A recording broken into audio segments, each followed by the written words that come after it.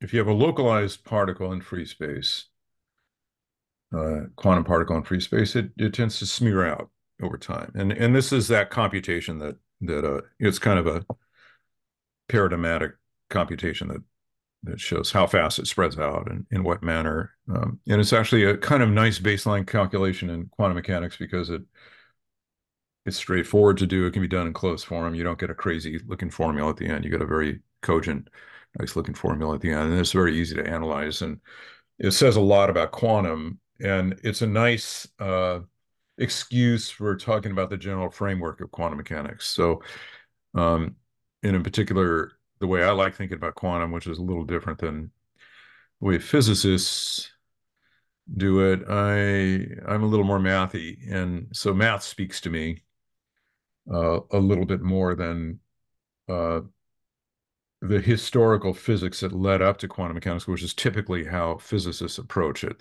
They talk about things act like waves, so what do waves look like, and eventually what is the wave equation, and how are position of momentum, how do they enter, and so forth. And it all comes from the history of waves. I like doing it a bit different, and Yeah, this so is John Harland, and I oh, am Andrius Kulikauskas. This is Math for Wisdom. He explained what he'll be teaching you, teaching me. And I'll just add that John has a PhD in functional analysis, mathematics, and I have a PhD in mathematics, algebraic combinatorics. We studied together as graduate students at the University of California at San Diego. He currently teaches at Palomar College. He's studying and investigating how to relate the quantum physics and classical physics in a way that would satisfy him, and namely how to think of an alternative to the quote unquote collapse of the wave function.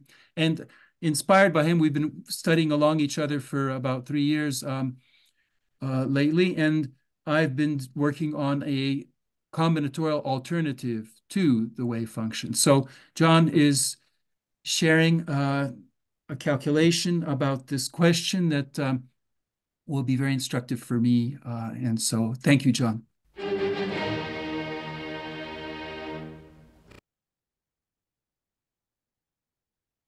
Let me explain. John has fantastic insight into quantum physics, great intuition. He had been thinking, and he was going to explain to me that when you have a wave packet and it's about the size of, let's say, a hydrogen atom, an electron in a hydrogen atom, that if you look at how that wave packet spreads, it spreads very fast. And so the question was how fast? And he then decided to do this calculation. Is it faster than the speed of light? I think certain wave packets, if they're small enough, they are. And it turns out he did the calculation. That wave packet would be maybe like at 2% of the speed of light, which is where you start to have relativistic effects that are non-trivial. So he was going to explain that to me, and I said, let's record that. And he had like 30 pages of notes because basically what he's doing is he's giving the whole mathematical framework for his intuition into quantum mechanics. And as he's explaining, traditionally how this was taught to me and to him, we have bachelor's degrees in physics. It's through a historical approach because people don't have PhDs in math, as he does, as I do, his being especially relevant in functional analysis. So the really mature way he thinks about this is very nice to see. And he's walking through that. Unfortunately, after about 30 minutes, we lost maybe more than a half hour of notes. And then he, in terms of recording, and then he continued recording further. And he will very likely, I hope, redo all of this in a much more polished way. But if you want to be part of the Math for Wisdom raw community, that's you, that's us. Leave a comment, be friends, join our email group. Maybe you'll join our physics study group. We love you, we want you. But we certainly love John for his intuition. So you get to see how we walk through this. That's very fantastic. So I'll pull up the slides just so that you can see where we're going, what you're missing. Here are John's notes. Spreading of wave function in free space, which we did not get to. But the basic setup, which includes this L2 functions into the complex numbers. And so he develops the notion of a wave function, which actually is the whole notion of wave function is contrived. And so I talk about an alternative to that. But then the notion of calculating observables, and that from his point of view, that observables are self-adjoint operators on the space of functions on L2. And so he defines the self-adjoint operators. He talks a lot about the Born rule, and that this is a connection between the operator and measurement. And so you're taking these average values and the time evolution of the wave function. So if it's you have a wave function with index t, you can think of that in terms of the Schrodinger equation. So it's relating that. You can look at the Hamiltonian. And so the Schrodinger equation can be expressed in terms of the Hamiltonian. And you can solve it explicitly. I guess if you have that explicit solution, then this operator B will be self-adjoint. And so then he's able to write that operator B as the Lie algebra generator of the one-parameter Lie group, which takes time t to u sub t. And so he makes this explicit. He's supposing, I guess he's showing how this u sub t becomes an exponential of the Hamiltonian. And then you can write it out using a Taylor series, a Maclaurin series. And then he talks about the spectral theorem, which says if B is self-adjoint, then the space of L2 functions will break down according to eigenspaces. And so then he talks about how you can write the initial wave function at time t equals 0 as a sum of these eigens functions, if I've gotten that right. And then he talks again about the Born rule, and he's saying that it's about an observable commutes, let's say, with this delta t, which is the Schrodinger equation, basically. And so if it's he does this calculation and he shows this is an operator version of Noether's theorem, which has to do with conserving quantities. So if A is the infinitesimal generator of a symmetry, then the Lie bracket of, or the, I guess the commutator of A comma H will equal to, or anti-commutator of A comma H equals 0. So he gets this formula. And then this is where it picks up again, and he'll talk about the uncertainty principle. And then he'll, yeah, he talks about the uncertainty principle in terms of this. And Born rule gives connection between X and classical position. So he talks about what it means to measure classical position and then taking the derivative. So I think this is with regard to momentum. What does that mean? So he's deriving what it means to have momentum or average momentum, expected value of momentum. And then at the end, he'll talk about next time one more thing like that. He wants to talk about the Schrodinger equation in momentum space, and then we'll do that calculation. So be our friend and listen in and hang out with us. Yeah, and this is just very crude. I'm sort of projecting this presentation with Andrius, and hopefully we'll do a more polished version of it shortly in the future. Let's just call this quantum mechanics in free space. But actually, we're going to talk about more general. Let's call this the spreading.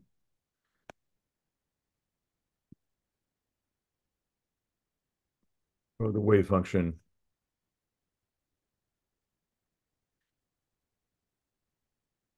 in free space. Although we're going to talk about the non-free space quantum mechanics to begin with. Spreading can also be called dispersion. I like how you say smearing. That's is that possible? I Smearing. guess also. Yeah, smearing, dispersion, smearing, whatever you want to call it. And so, um, so the whole, again, I have a sort of a math-oriented approach to this whole thing, and so I'm going to be talking like in a fairly mathematical language with Andrius. But hopefully these are breadcrumbs that if anybody's interested, they can investigate further. This is sort of the synthesis that I find of quantum mechanics that is understandable to me because I tend to favor um, mathematical constructs. And again, they speak to me. So, I know that it takes a bit more training than, say, what's typically available to an undergrad in physics at the time. When I learned it as an undergrad, I knew that there was some deeper layer, and so it it disturbed me learning it the way physicists presented it. So I'm now at a point where I am okay with the foundations of quantum mechanics, but I tend to favor a fairly mathematical way of approaching it. Um, anyway, so the basic setup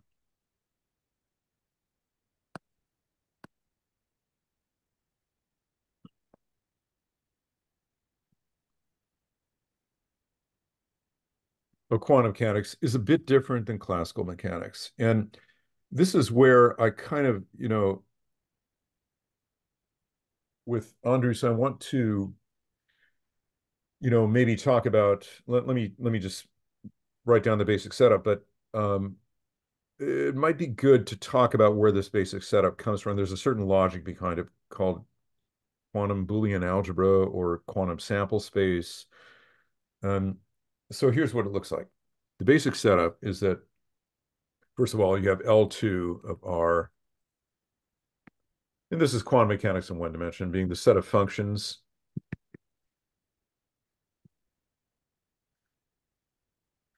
uh, that are measurable in the sense of measure theory, but I mean, we could just think of them a little bit more simply as being functions that are square integrable, that have a finite square. And actually, I'm sorry, I should say that these are complex valued. Mm.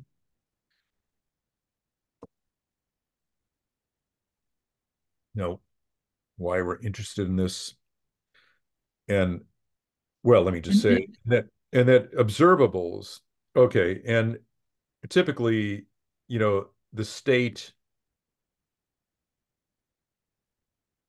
or pre-probability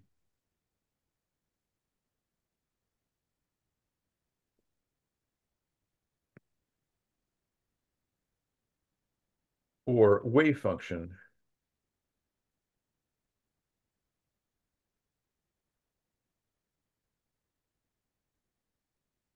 of a quantum system,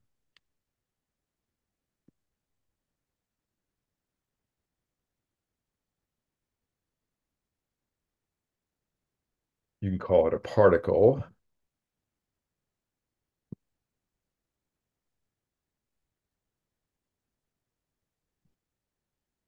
So different authors use different terminology. I don't really care what you call it. I guess I call it wave function just because that's historically what it's called. Um, is a function that's an L2 function. I'll just And jump in to say that these L2 functions they do resonate with me when I'm working with the orthogonal polynomials. That the integral looks like you have the square of, let's say, something that like an orthogonal polynomial. um, times its weight function. You know, if you include the weight function. So when you try to show that it's orthogonal, then you're getting this square. So Yeah. that's Yeah. And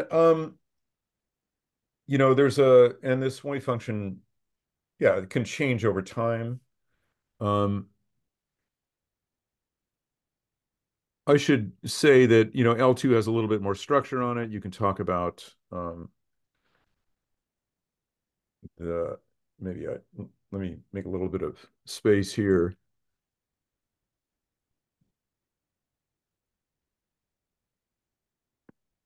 And again, we'll reflect on, where all this come from. I mean, it just seems like a bunch of stuff just introduced hmm ad hoc, and but there's and it is kind of ad hoc. It is, I mean, the way this was discovered, there was some intuition behind it, with Bohr and de Broglie hmm introducing this concept of a wave function.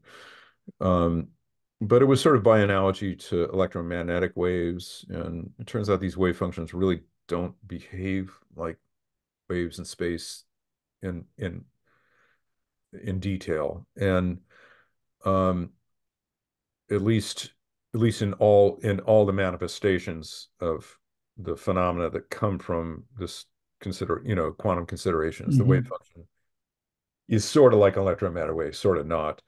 Um, and uh, So there was intuition behind it, but in the end, it was sort of this ad hoc stuff that was kind of kludged together based on previous knowledge of fields and propagating waves in space, and then some key insights by Heisenberg and Schrodinger and Dirac, and in the end, it was sort of kludged together, and then von Neumann in the early 1930s wrote a book called The Foundations, Mathematical Foundations of Quantum Theory, that kind of tied everything together into a working uh, uh, circle, a suite of ideas that became sort of the dominant way of thinking about things. Um, uh, and of course, we'll talk about the Born rule, which is one of the key ingredients in all this stuff that happened before von Neumann did his synthesis. And, Um, and, and I was speaking with our friend Thomas Gajdosek, who is a docent at the University of Vilnius and teaches both quantum field theory and general relativity. So it's always a treasure to get to talk with him. And so he confirmed that like the wave function as defined is really contrived. That's just it's just a mathematical tool. It's a mathematical. So what I'm trying to do is to say, well, if you actually look at the math from the point of view of like an algebraic combinatorialist, you have ways of asking, well, what is actually natural? So when you interpret, let's say, integers and you look at what they're counting or constructing, you get to have a criteria for what is natural and not just something that you kludge together. Um, yeah, I think most physicists are okay with thinking of the whole thing as kludged up, because I think when you get to quantum theory, field theory, the kludges get much more elaborate and are on. Uh, you have to kind of accept, the fact that it is ad hoc, because there is no well, mathematically sanguine way of navigating through it. It requires tremendous insight and skill and intuition mhm. to know how to navigate through those computations. So it really is a kludge, and it's just that physicists learned over time how to deal with that kludge, and some major knowledge came out of it. Some And, major and, and so there's breakthroughs in knowledge about the physical universe came out of it. So it really is at this point, even though you can make quantum mechanics kind of look very logical at its foundations, and it is, when you get to quantum field theory, I don't think that is the case. I think that it, um, in the details of the computations, kind of there's something more going on than can be described at the current time in terms of mathematical foundations. And And that's one and of there's the, there's 100 years of insight, that's precious and valuable from, hundreds of thousands of physicists working. And so, but what I'm trying to do, and you're trying to do, I think, in different ways, are to figure out, like, is there something new or more? But like, so in my approach, I'm trying to say, look, this cognition can be a helpful guide to what's actually natural. So when you write psi sub t of x, it could be written psi of t comma x. And then there's this whole issue, like in oh yeah, relativity, like, how does t and x, but the fact that you write it the way you do, and this may come up, but t is thought more as an index, and x is thought more as a yeah, variable, and yeah, that's a cognitive thing. So, it is. um, It is. They're more on equal footing in relativity theory, but not exactly equal because time has a different signature than space in mhm, relativity theory. They're not quite equal. And even when you relativize all this stuff, the Dirac equation, time and the time variable and x variable are not symmetric. They're not. mhm, They transform into each other via Lorentz transformations, but Lorentz transformations doesn't treat t and x on equal footing. So mhm. it they're more equal, but not quite. And so yeah, so in standard quantum mechanics, the nice thing about standard quantum mechanics is that it's simpler, and it actually is a very good approximation, as we'll see. Um, Toward the end, we're going to get even, considerations this simple actually kind of point out that that you're up against the hairy fringe of relativity theory, in even in a situation like hydrogen atom, where you're confining a quantum particle to a pretty tight uh, region of space. That relativity theory, you can kind of see it creeping in at the very end of what we're going to see. So, And uh, you'll be doing this practical calculation in yeah, this very case. we'll do it, and it's kind of it's fun, and just to for a reader to if somebody's listening to uh, be aware of, there's a proviso here that all the quantum mechanics that we're going to be talking about is an approximation of the more precise quantum mechanics given by the relativistic treatment. And we do this kind of quantum mechanics because it's simpler, and it's the paradigm for the more advanced quantum mechanics, but it is non-relativistic, and so it's only approximate. Okay. Okay, so yeah, we think of state of the system or wave function as being at each time t we have an L2 function, and um, and so um, observables,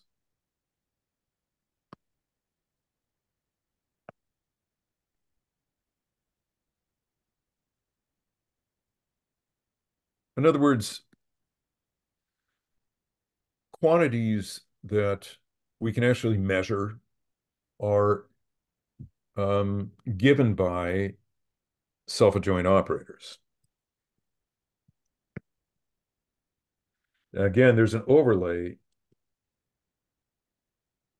that we can talk about why this makes logical sense when we're trying to model quantum mechanics, why you have to go to such an elaborate edifice to talk about quantities in quantum mechanics, because quantities in classical mechanics are simply functions of x, y, z, and t. Why can't we use those in quantum mechanics? And there's a reason for that. And the reason is that they don't model the logic of quantum mechanics. And so you have to go to what's called a quantum Boolean uh, Boolean algebra, or quantum probability space, in order to model those more elaborate kinds of phenomena that happen in quantum mechanics. And it turns out that the natural things that come up are self-adjoint operators. And there's a particular reason why they come up, and that can all be explained. It's like there's a logical foundation for that. And so I thought that it might be good to start with that. I mean, Hmm. because you might not have seen that before, Andres, and it's actually quite beautiful. Always interesting to see from your point of view, Yeah, and it's you're always quite right.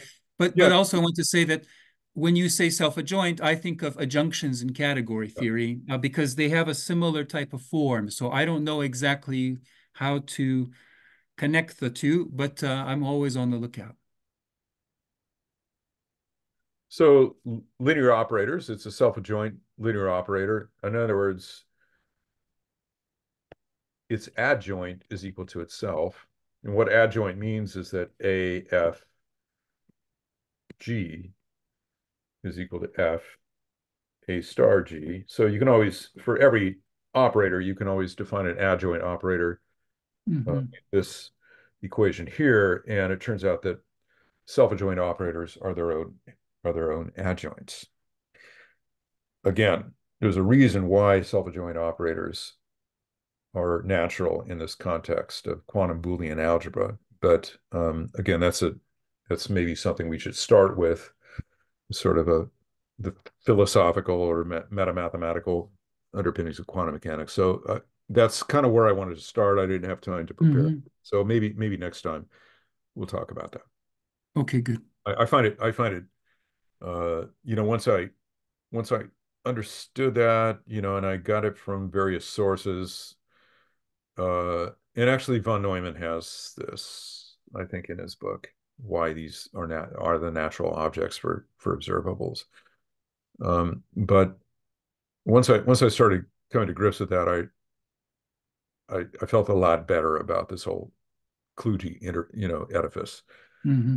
Um, okay, and here's how these are connected with the real world, and this is called the Born rule.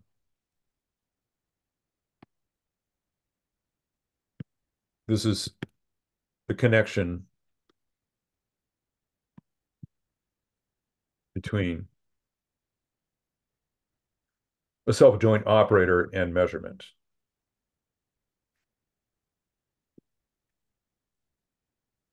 And here's what it is: that the expected value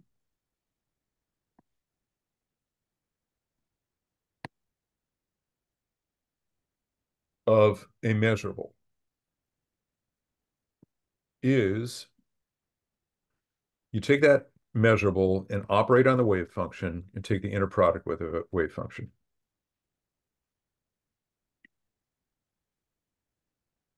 So written out, this is just going to be A operating on the wave function times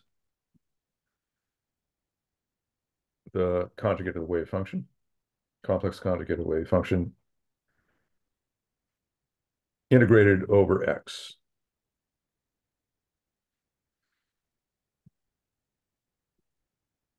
And we're going to look at specific examples of this down below. Anyway, this is Hmm. the setup. And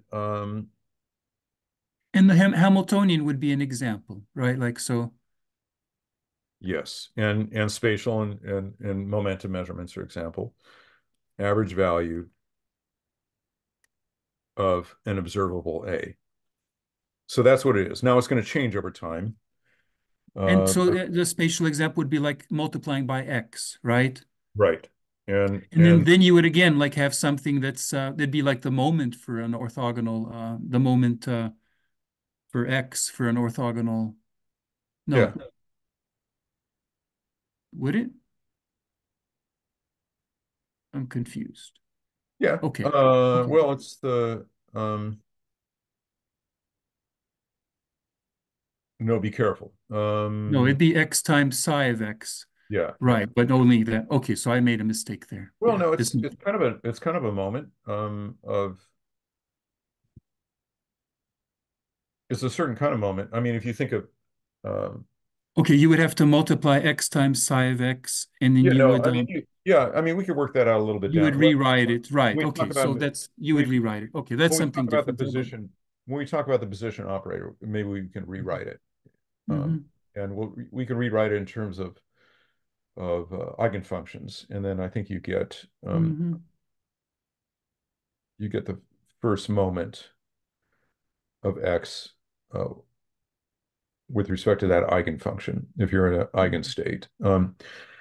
The first moment of that I'm sorry, that probability distribution given by an eigenstate. So um, let's okay, let's go on here. Mm-hmm. Um, Please, yeah. all right, and so that's the general abstract setup. There's actually, I mean, from a mathematical point of view, it's actually pretty, it's not a very elaborate edifice. Now, Mm-hmm. how does the time evolution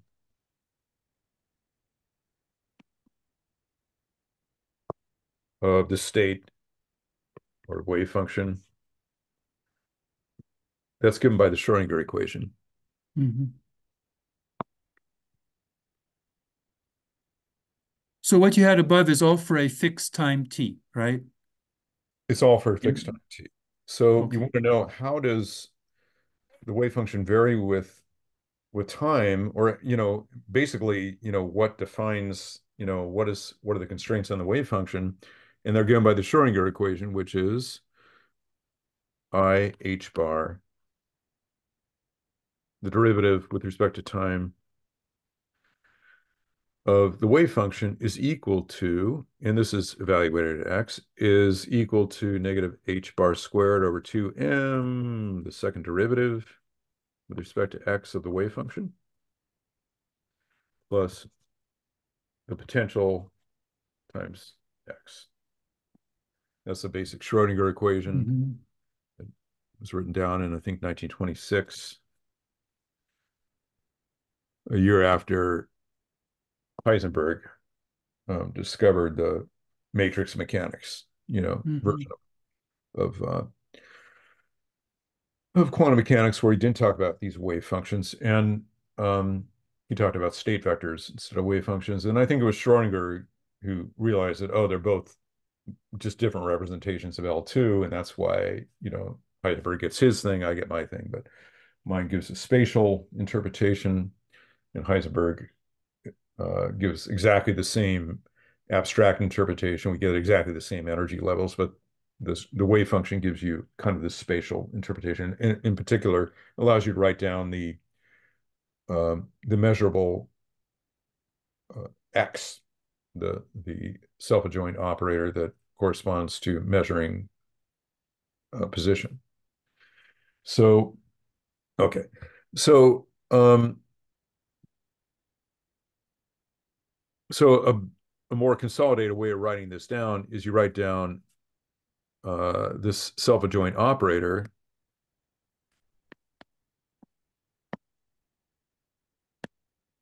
h equals negative h bar squared over 2m derivative with respect to x, second derivative with respect to x, plus multiplication by v of x. So m of any f of x would, on operating on a function g, would be equal to just f of x times g of x, and that is a self-adjoint Mm-hmm. operator. The second derivative is a self-adjoint operator. The first derivative is anti-self-adjoint, but the second derivative is self-adjoint. So this is Mm. a joint operator. Sum of two self-adjoint operators is self-adjoint, and we can write the Schrodinger equation. And that's very interesting what you said that so you don't ever have a single derivative. You always have the second derivative because you Uh, need it no, well, we're going to see that. for Uh, x, right? Like yeah, we're to going to have see. a Well, no, we can. self-adjoint You can have a operator. single direct. You can have a single derivative. It's just you've got to have an I in there so that it's self-adjoint. Oh, then you have to have an I. Yeah, Okay. that's what. So that'd be the That's case with momentum. momentum. Momentum. Is that right? Or Right. Right. okay. Thanks for correcting me. Because when you flip over to here, uh, notice that the inner product is linear in the first slot and Hmm. conjugate linear in the second. And Okay. so yeah, you've got to for if you want your this to be a self-adjoint operator, you better have an I in there. Otherwise, when you flip it over here, you're going to get an. Hmm. So that's you know, and you can see from like integration by parts that you get a negative in there with a differentiation operator. Hmm. So you get the negative unless you have an I in there. Um, and again, it's conjugate linear in the second entry of the. This is great. Thank you.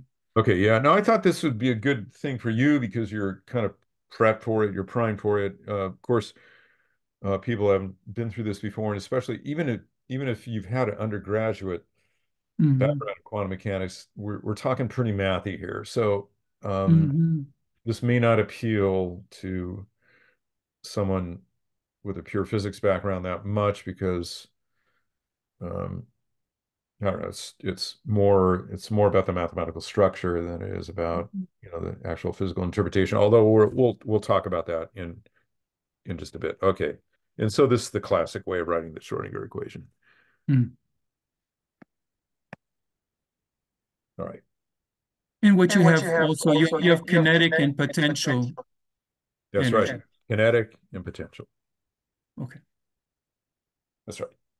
So you can ask yourself, where does the Schrodinger equation come from? And I mean, there's a lot of different ways of evolving the Schrodinger equation. I have my own particular, Hmm. you know, pet way of doing it, but um, it's kind of good to maybe kind of healthy to just accept it as kind of one of the laws of physics. In other words, you can try to Hmm. you could try to make sense of it like Maxwell's equations. You could try to make sense of those. Oh, you do this experiment, you do that experiment, and there's this connection between electricity and magnetism, or between sources and fields. But in the end, where do Maxwell's equations come from? They come from a bunch of measurements, and Hmm. abstracting those measurements into a mathematical formalism.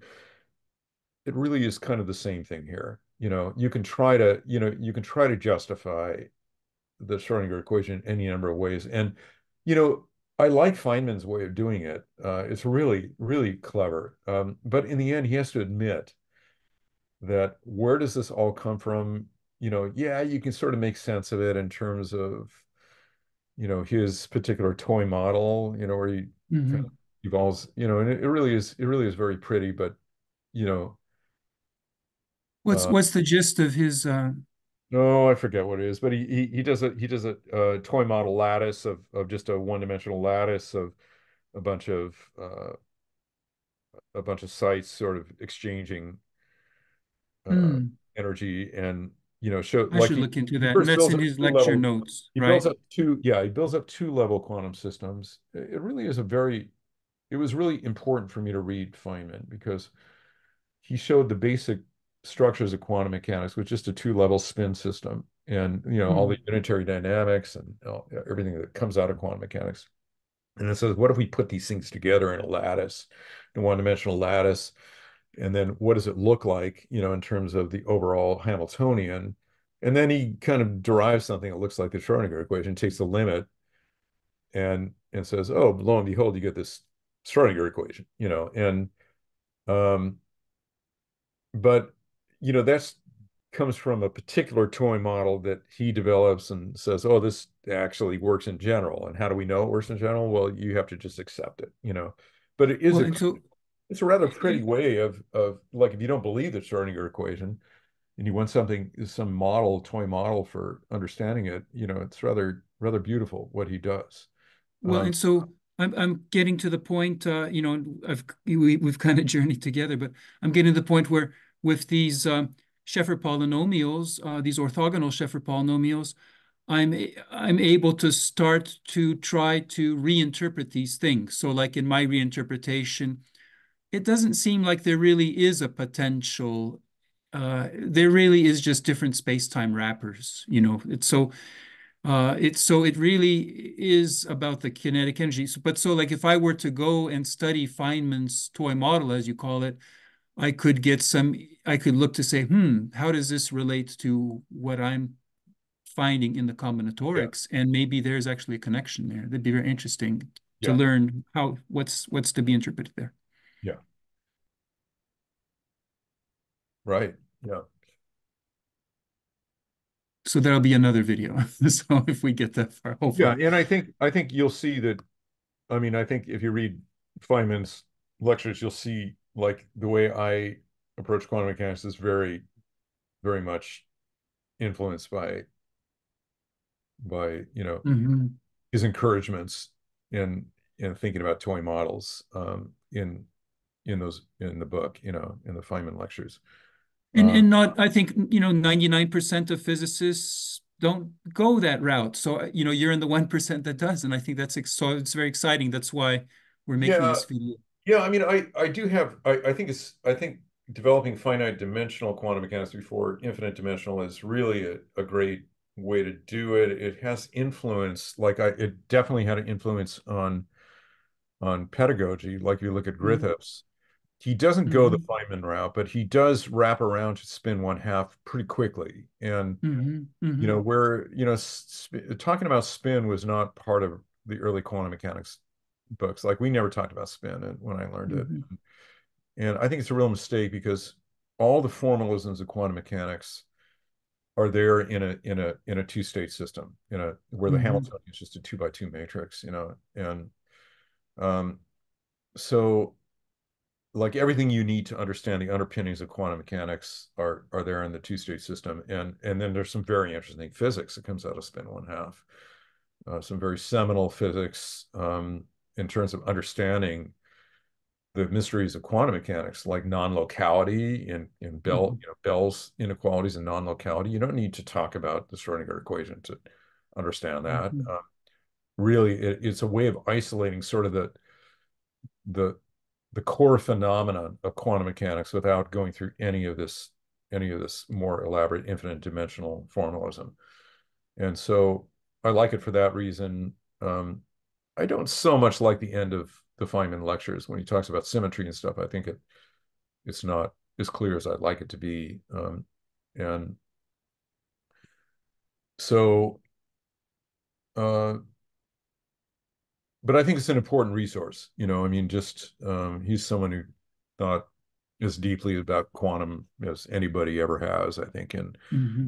and also, he had really, really great mathematical chops. So he wasn't afraid of any level of abstraction of mathematics. You didn't find it onerous, and so so for example, he looks at something like this, and thanks to Feynman, I now know how to think about this equation. That what's really happening is that if you have an equation like this, you can write down the solution. The explicit solution is like this. It's just kind of great, just based on pure mathematics. And I talked to you and um, Thomas at length last year, I think, about this, that the explicit solution of this differential equation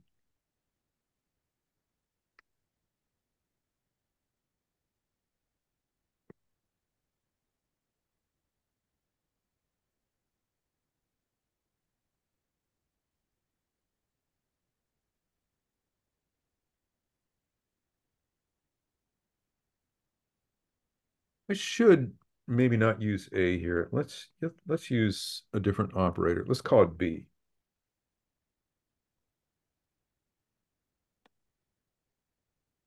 So check this out. You can easily write down the general solution.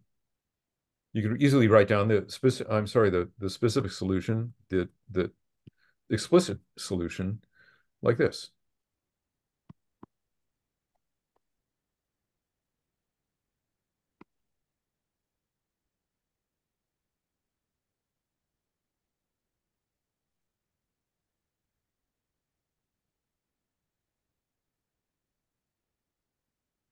Now, what is this U of t?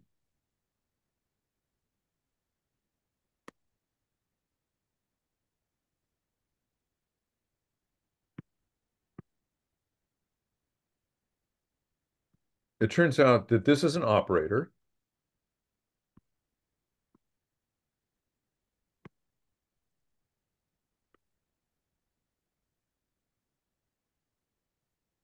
T goes to U2 is a unitary group in the sense that UT is unitary. That's the complex analog of rotation, right? Mhm. Oh, I see. And then you can multiply them, right? Yeah, and U of t plus S is equal to U of t U of S. And explicitly, how are U and B connected?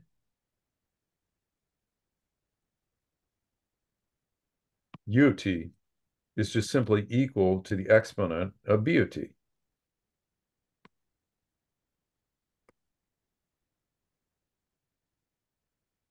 So it's easy to see, say, this property from this, Mm-hmm. right? Mm-hmm. Because of the way the exponential works. Right. And also, you can recover B from U. It's just the IH bar. I'm sorry, there should be a negative here. Negative, it's IH bar times the derivative of U of t evaluated at t equals 0. In other words, B is the one parameter, is the generator.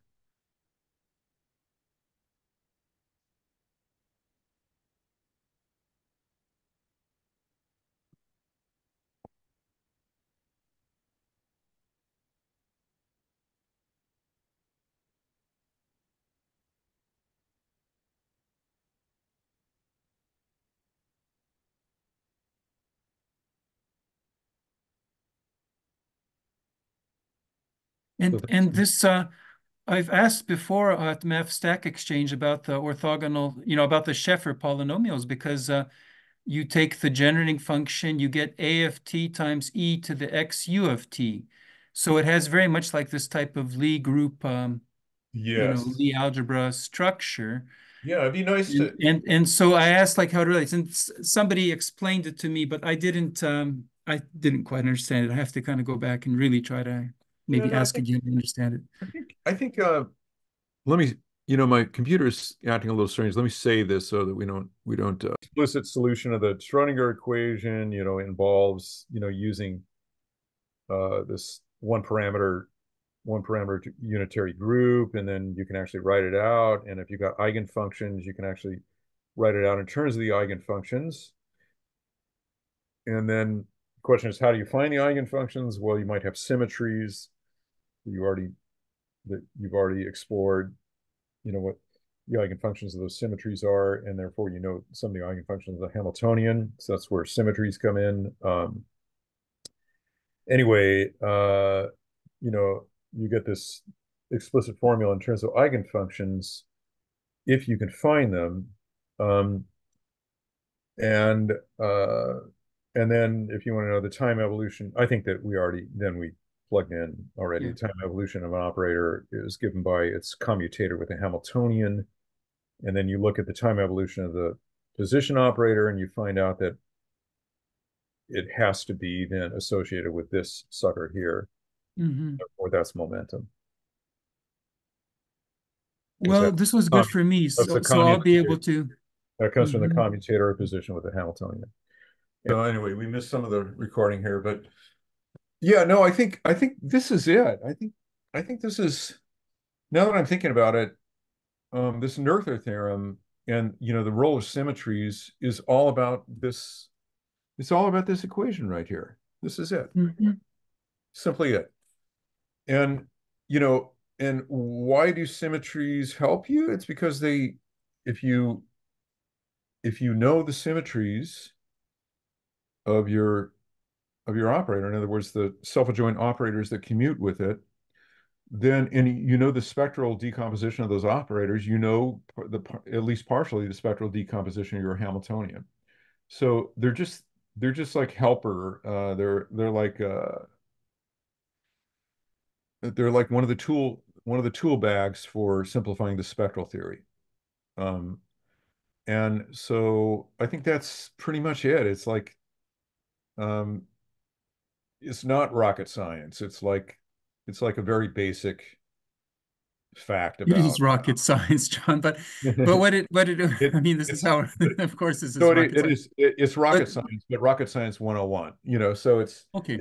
it's not super deep. The reason why symmetries play such a central role in quantum mechanics and in spectral theory is this very reason here that if A is a infinitesimal generator of a symmetry and it commutes with a Hamiltonian, then it's a constant of the motion. And also, if you know the spectral decomposition of A, then you partially know the spectral decomposition of H.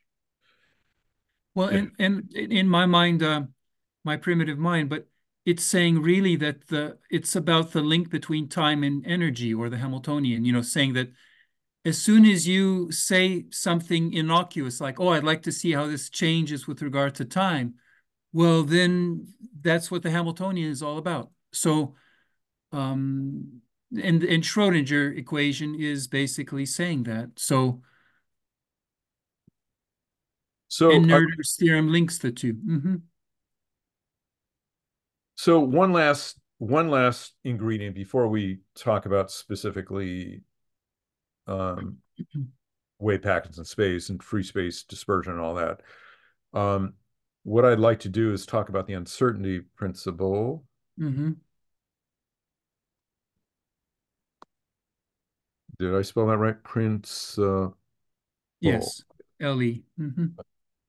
Um, and what that says, and it's akin to what we just did here. It's not that much more, it's about as complicated as what we just did. And I'm not going to derive it. It's saying that if you have a self-adjoint operator,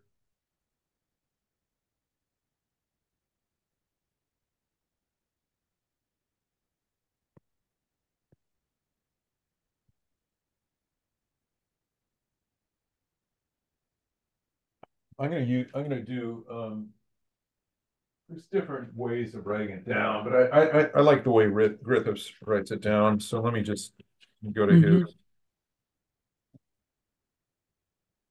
and I swear I've like derived this for myself like probably 5 different times, and every time I do it, I have to kind of rediscover like how it's done. It's a little bit of it's a hmm slightly um,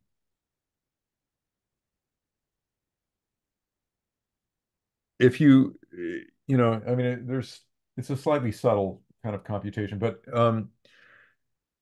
if you define um,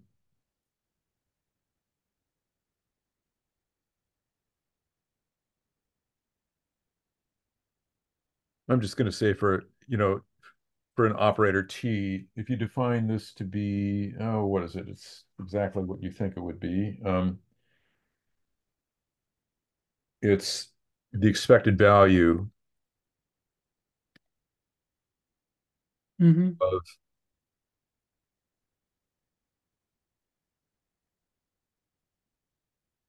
the expected value of T minus,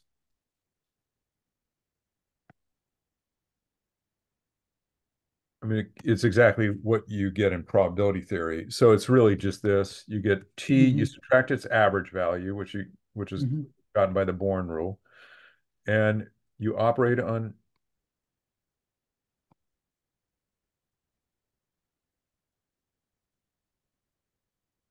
go like this. hmm Now remember, T average is just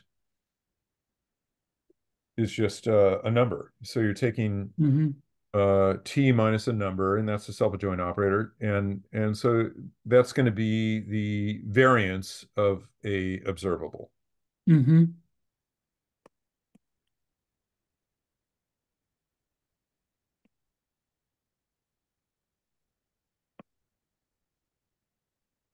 And that's an expression of the uncertainty. It is. And so it's here's the uncertainty principle. Phi if you take the variances and you multiply them together, that's going to be greater than or equal to, it's like a half-page derivation to do this, but I like the way you take the commutator, Mm. square this whole thing. Uh, the commutator is going to be an anti-self-adjoint operator, and so it's actually going to have an I in it. So you have to cancel that I to get a real quantity. And so when you square this right-hand side, you'll get an actual. Maybe it's better doing it this way. I mean, why not just write it this way? Oh, I see. You're saying the commutator will be complex, and so this takes that away, makes it Yeah, real. but I don't know. It's just, isn't it better just writing it this way? 1/1/2 of The uh, absolute value. the absolute value uh, Yeah, you just put absolute value sign. of, I'm sorry. Just put absolute value bars, right?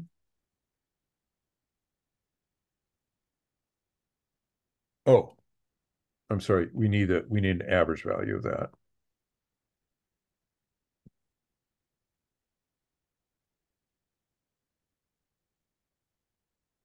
Yes.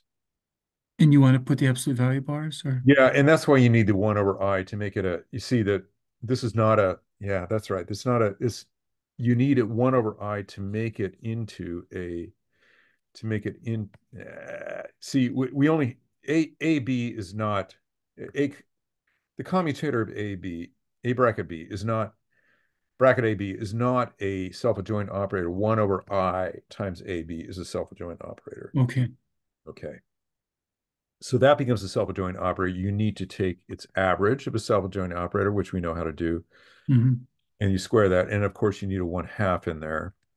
So, Hmm. so this is maybe a more, uh, so that's a self-adjoint operator. You take its average and take the absolute value of that. So that's the uncertainty principle without the squares. Okay. Okay. All right. And again, And that's I have to remember that the that's the absolute, average, not the yeah, conjugate. the absolute for T self-adjoint, the average value of it by the Born rule is that. Okay. Okay. That's what it means. Okay, so there we go. That's an uncertainty principle. Now let's talk about, I think all the ingredients are there. Let's look at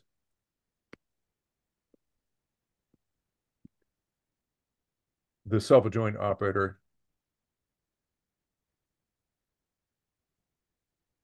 multiplication by x. Hmm. Okay. So let's see, by the Born rule, multiplication by x, its average, and there might be a time dependence on this. That's equal to m multiplication by x times,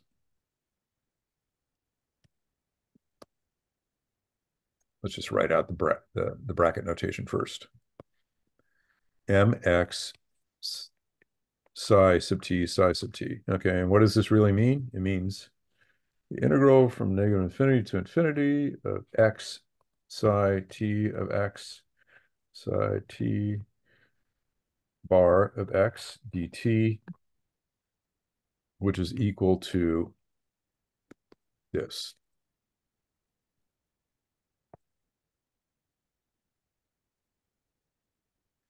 Hmm. Now, psi t is normalized. Why is that integral of dt or is it Dx. dx? Thank you. Thank you. Okay, I know something. That's good. Right. I got that figured out. Thank you.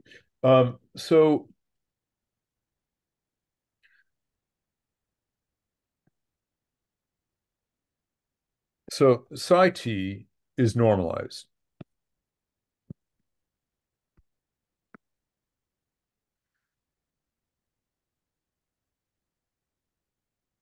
It doesn't have to be. Like if you look at the Schrodinger equation,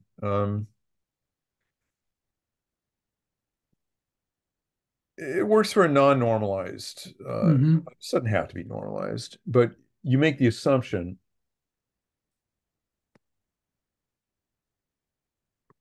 without loss of generality that this is normalized. Okay. In other words, You're just this, dividing through by whatever you yeah, need to. yeah, this, which is equal to psi t, um, and then you have to take the square root of that is equal to 1. Okay, and that means the integral against itself. Yeah, And the you were saying psi t is real or not?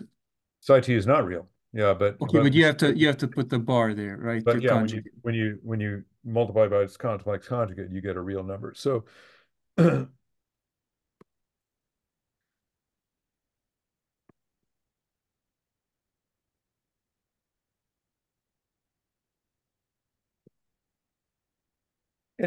any function that's normalized, its modulus squared is a probability density. Hmm. Okay. So the Born rule, let's interpret the Born rule.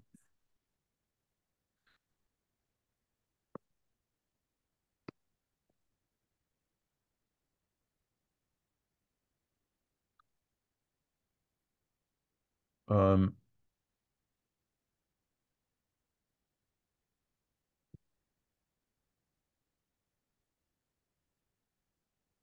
this is a probability measure. Hmm.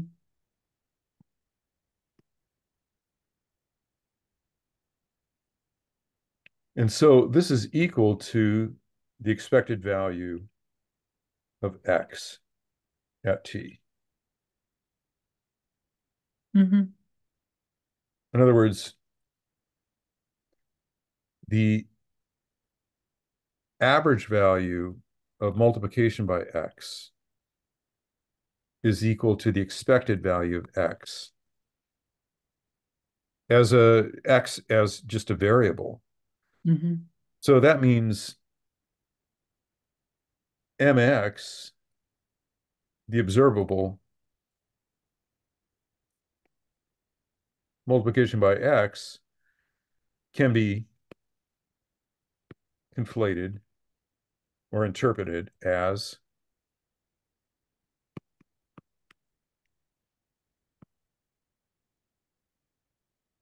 position because it gives the average I see. its average value by the Born rule is the average position if you consider this a probability density over position. Hmm. Hmm. Okay. So why is multiplication by x position? I mean, it's just some abstract thing. Well, it gives you it it has a probabilistic interpretation as average x, where x, Well, and that's very interesting in the sense that it's giving the integral is giving the context for it. And that's much in the spirit of what I'm doing, like to say, well, that's the space-time wrapper or whatever. Like, but you're saying, like in that context, X is a multiplication yes. by X. So, so out of context, X is, what we'd call a position, let's say. But in that context, it's a multiplication by X. So, Yeah.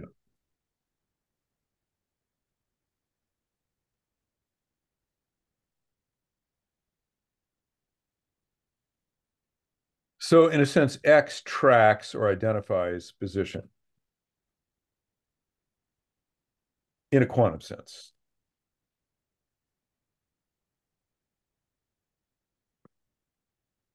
In that if you take the average of x, this parameter x, over the mhm. probability density given by the wave function, you get the average of this operator, the average of this observable. So to me, this is what justifies calling m multiplication by x the observable position.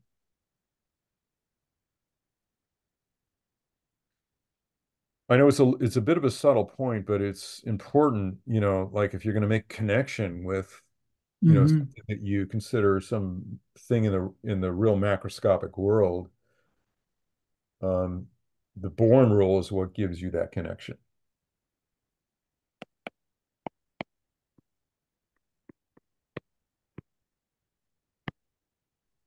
Oh, I see, because it's the square of the thing that's giving you the probability, right? So,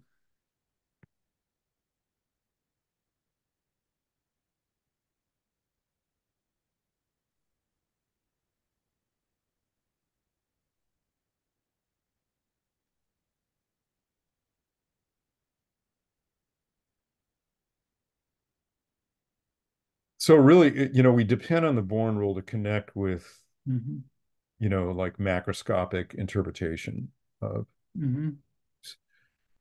underneath it all, what is this wave function telling us? Well, I mean, we sort of interpret it as a wave, but it really is not because if you have two particles, the wave function is over two position variables, which is R6. It's six dimensional. Like, is Hmm. it even six dimensions?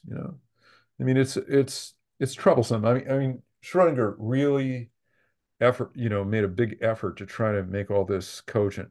And that book by Travis Norson kind of unpacks that history and, like how physicists really struggled with this interpretation of psi as actually a physical wave. And is this coming like from the idea that, well, there's a wave equation, and so Schrodinger equation is like a wave equation? Yeah, Is I that? mean that was the original insight of Schrodinger, but then he realized that there was a problem, when you get to Hmm. two particle systems, like what kind of wave is that? And he did make an attempt to try to interpret it as a three-dimensional wave, or like a or a packet of three-dimensional Well, waves. I mean, like to have gotten to this part and like having taken, 4 quarters or whatever quantum mechanics, and yeah, that's like I never could understand like, well, in what sense is this a wave really? Like it was always a kind of like like a lack in my imagination, just to say, well, somehow, somewhere, but I guess so, and that kind of emboldens me too, because like when I look at it from the point of view of those orthogonal Sheffer polynomials, it's really not about squaring it. It's about this orthogonality, and what it's saying basically, it's like I don't use the word perturb, but I use the word kind of like wiggle or something. Like you take one of those it's basically if you have two polynomials, they better be the same when you integrate, otherwise you're going to get zero. And if you have those two polynomials, you take one of them, you wiggle it, you multiply it, let's say by x. That's like a wiggle. And if it's going to take you away from, maybe momentarily, like take you away from the polynomial you had and give you a combination of new ones. But anything that wasn't back to the original one is going to give you zero. So Yeah, it's right. just like a little wiggle, like to say, okay, I'm going to wiggle it and see what happens when it comes back and how much it comes back. Like what's the chance of it coming back, so to speak. And Yeah, then that's what you're calculating. It's yeah. like the probability of, coming back when you wiggle. And what I think of as the Born rule is the only thing we have to really connect with macroscopic reality. Mm-hmm. That's what we rely on. I mean, that's why it's such a big deal. The Born rule, that insight, I think, was the key insight, that says quantum can be quantum. Mm-hmm. Let quantum be quantum, you know. Mm-hmm. Like it is some weird thing. You don't even need spatial coordinates to talk about it. You can talk about matrix mechanics. You can talk about any other Mm-hmm. representation. You don't need L2. You could talk about any other Hilbert space. But in the end, you have these observables, and the way you connect back to measurement is through the Born rule, Mm-hmm.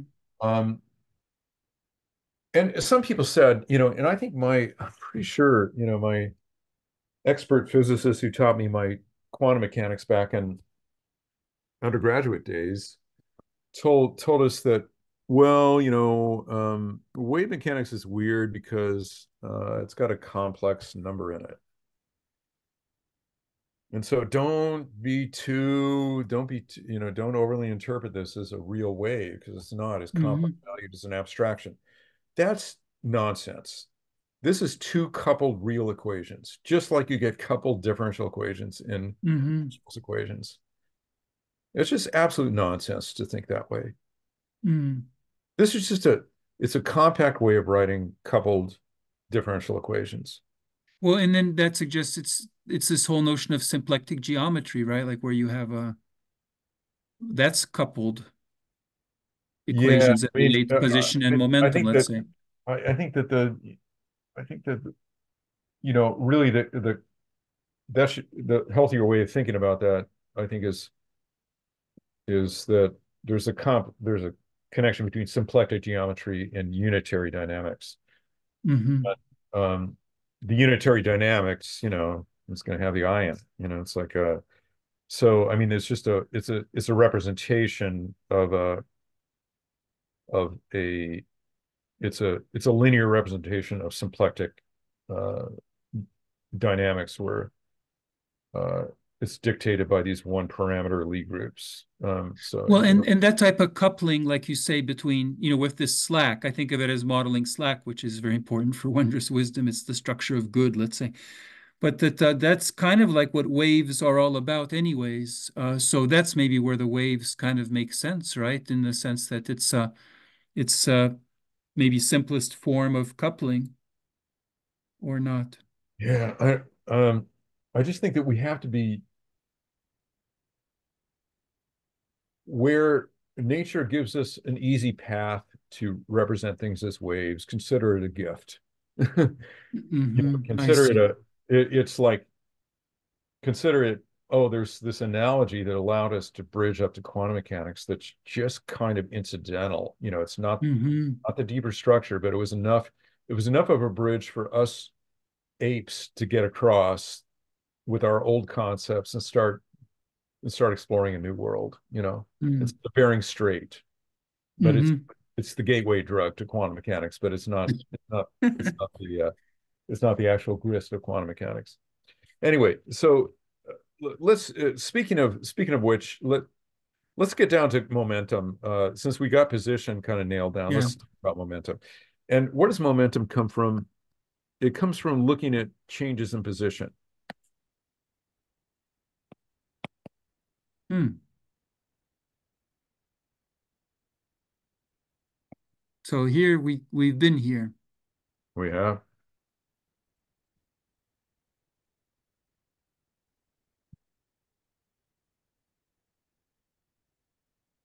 What is that? What is our formula here? 1 over IH bar. God, I hope I got that 1 over IH bar right. It should be times 1 over I. I don't know. We'll find out. I might have screwed up.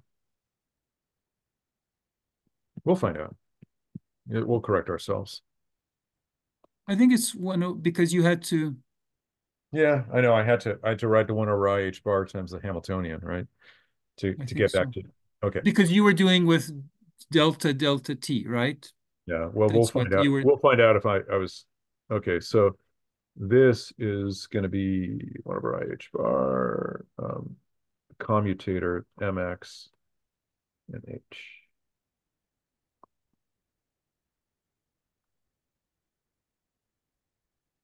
Did I write that correctly?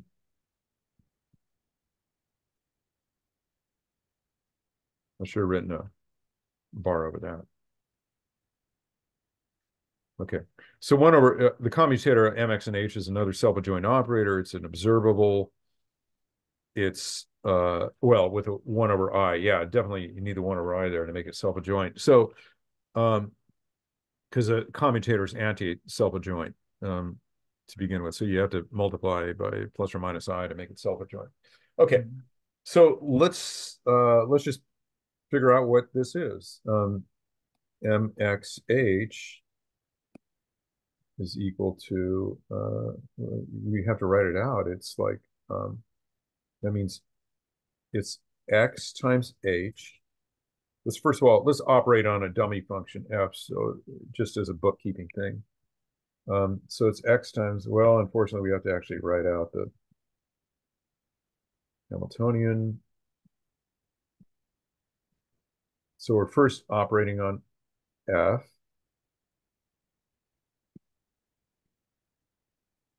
And we're subtracting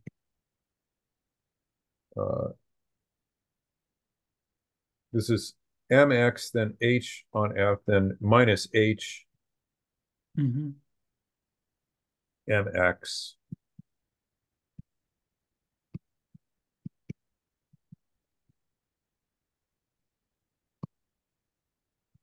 operating on xf.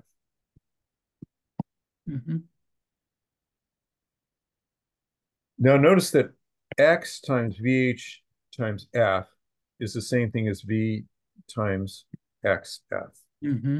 So that stuff cancels. That'll cancel. Nice.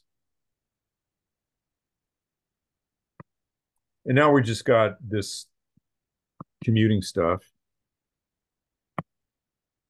Okay, so we can factor out the minus h bar squared over 2m.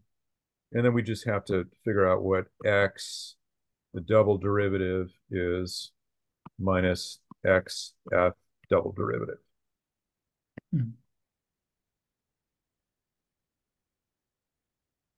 I think. Does that make sense? Okay. So just use the product rule and figure it out. This x double derivative minus the derivative.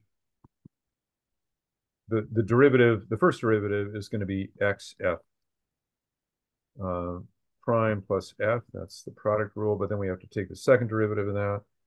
That's going to be negative h bar squared over 2m x f prime minus. Okay, so we have a the first term we have to, now we're subtracting. Put some parentheses, yeah. F double prime minus f prime and then minus f prime. So these cancel. And we get minus 2 h bar. So we get minus 2. So that cancels the minus 2. The minuses cancel, and we get h bar squared over m times f prime. Okay, so that means that the derivative of the average of x is going to be 1 over I h bar times this stuff. It's going to be 1 over I h bar times h bar squared over m times f prime. That's operating on f, which is, I like to write it like this, h bar over I m times the derivative with respect to x of f. So that means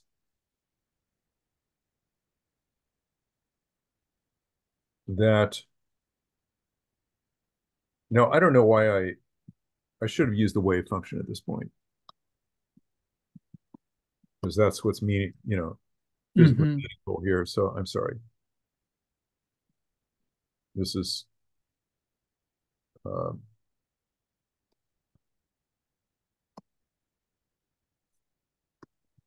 okay.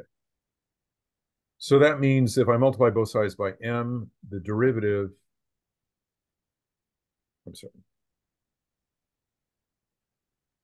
m times the derivative, the average of.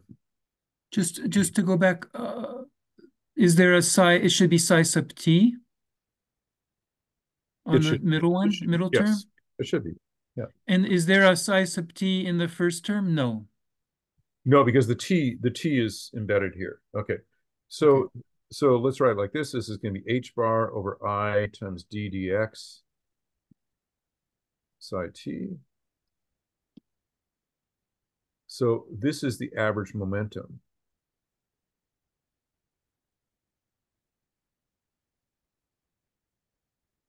this is momentum average. Now, I want to be careful about the way I express momentum here. I don't want to be, I don't want to get too carried away. I guess I should just say PT average is equal to H bar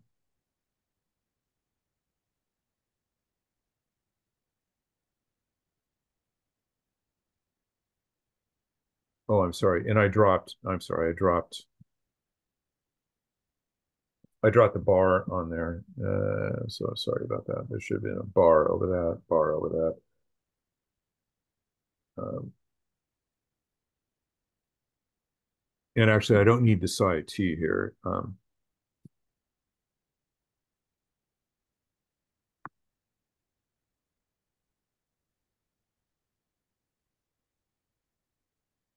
What am I doing here? I actually have to apply this. 1 over I That's H what I bar. was wondering. Let's be careful here.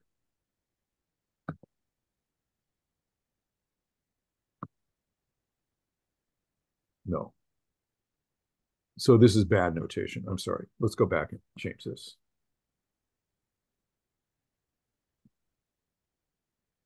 First of all, let's complete this. This is H bar squared over M times the derivative with respect to X of F. And that's really what we want. So that's this self-adjoint operator. Where did the I go? Oh, it's right here. So this, we need the 1 over I d dx, and then we need the average of that according to the Born rule. So I just wrote out this explicitly because I figured out what this commutator is. In other words, mx h is equal to, so this whole thing implies that mxh is equal to h bar squared over m d dx. That's what I meant. That's what that operator is. And then And going so back, if you have the psi sub t on the right, you need it on the left also, right? Correct? well, the thing is, I don't have a, I'm, I don't need a psi, we don't have a psi of t here. It's implied in the Born rule what this means. No, right, but you put it there on the bottom I know I where didn't you mean, I but didn't mean, then you yeah, well I on gotta the get on rid of that it. row, I gotta get rid of it. yeah. Or you should include it in both, right? Or I don't know. No, because we're talking about averages, which already have the psi of Oh, t. I see. Okay. Mhm. So my notation was just not very good. Okay, so this is average momentum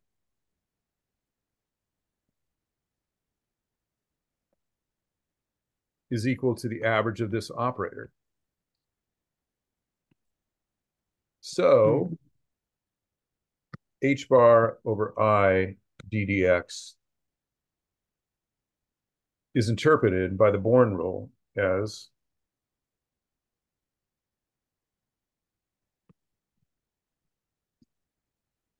so the Born rule says that this is momentum. Mm.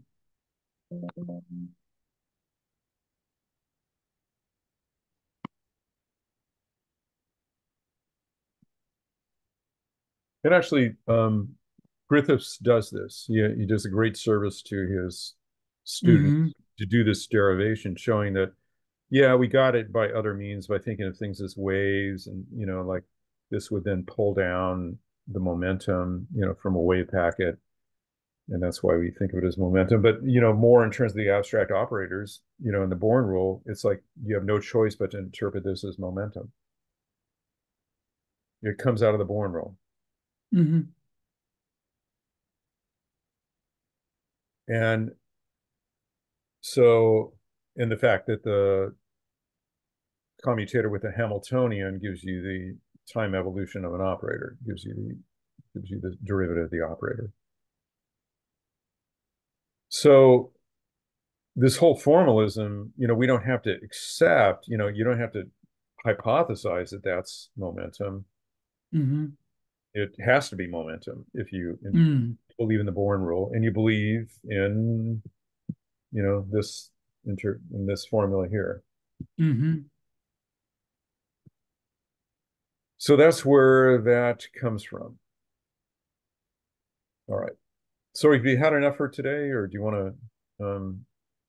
Well, so we were going to do the calculations, so that would be for next time, is that right? Or Yeah, how maybe would next we? time, and then maybe what we do is one grand synopsis where the whole thing is consolidated into something that Can looks like a.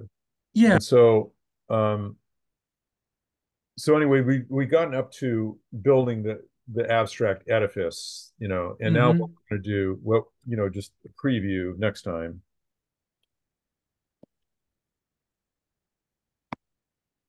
We're going to look at um,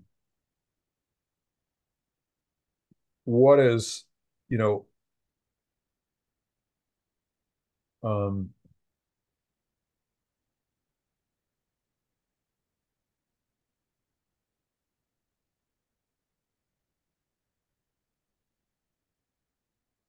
what we're actually going to look at is the Schrodinger equation again, um, and then reinterpret it not in position space, but in momentum space. Because in momentum space, because momentum is associated with differentiation, as we just showed, that this is Mm-hmm. just multiplication by momentum a couple times. Mm. And that's what kinematics is all about. That's what kinetic energy is all That's about, I right. guess. So if you interpret things in momentum space, this looks like p squared over 2m here, times the wave function of momentum space. Hmm. And then this, well, if you take you know, that, we have to justify that looking at things in momentum space is actually a Fourier transform because we're trying to Mm-hmm.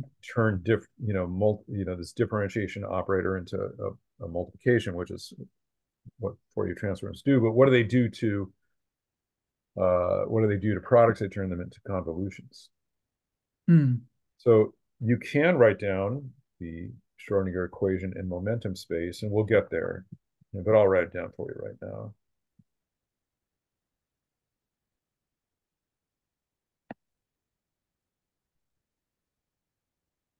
And this is very good. I'll do something with this. This is a work in progress, but this is kind of like your understanding of quantum mechanics that, we're kind of like documenting. And it's very good for me because I'm trying to come up with a new way to think about these things from what I would say is a natural point of view that is given by the combinatorics. So, but you have a natural point of view given by your physical insights, thinking about all these things in a certain sense. So these two natural ways may relate, hopefully. And also looking at Feynman's notes, it's I very mean, helpful. there's a lot to.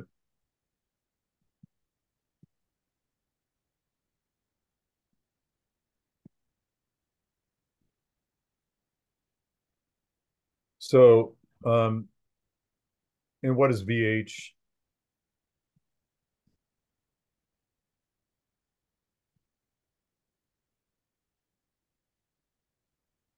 And what is 5t?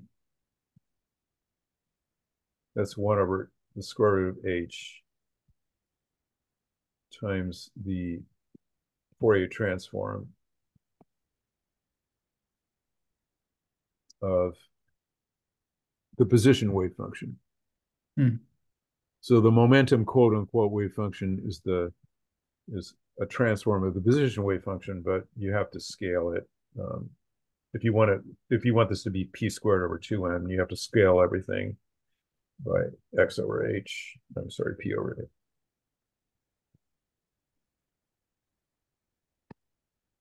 So you have to have a little bit of scaling to get Are to. these H's or H bars or? These are just h's. They're not h Okay. bars. Yeah. So so and the nice thing about Schrodinger equation in momentum space is check out when your potential is equal to 0. This is just the multiplication operator. I'm sorry. So these H's aren't Planck's constant. This is just an H index. is Planck's constant. Yeah, it's Oh, just. it is a Planck's constant. Okay. Oh, I'm sorry. I'm sorry. It's not H bar. It's H, but it's not Planck's constant over 2 pi. It's just Planck's constant. Okay. By the way, if you look at the uncertainty principle, Hmm. is and position, you get, the standard uncertainty principle. So that's another thing. Hmm. Hmm. So we'll call this P, capital P. Okay. So it says that delta X, delta, P is greater than I. You just get H bar over 2. Hmm. If you interpret, with these operators, multiplication by X and this operator P. Hmm. So, yeah. So a lot comes out of this Oh. automatically, and then you get Hmm. this, um, Schrodinger equation in momentum space. And the reason that that's so nice is because there's no potential. If you're in free space, all the time evolution does is multiply by p squared over 2m. It's not a differentiation operator, it's a multiplication operator. So it's easy to solve. It's super easy to solve that Hmm. differential equation. And we're going to solve it and get an explicit solution for a wave equation in free space, both in momentum space and in position space. Hmm. And then when you solve it, you realize that it spreads out over time, and it spreads out in such a way that the variance of the position uh, goes with a certain speed, spreads out with a certain speed, and that speed is, something like, I don't know, 5% or of the speed of light or something, Hmm. maybe 2% of the speed of light at if you're confining the original wave packet to the size of a hydrogen atom. Hmm. And so what you've done here, I guess, is that in the Schrodinger equation, you've replaced the derivative with respect to x, with this p multiplying by p, Right. so and so you're saying that's easier to solve, Right.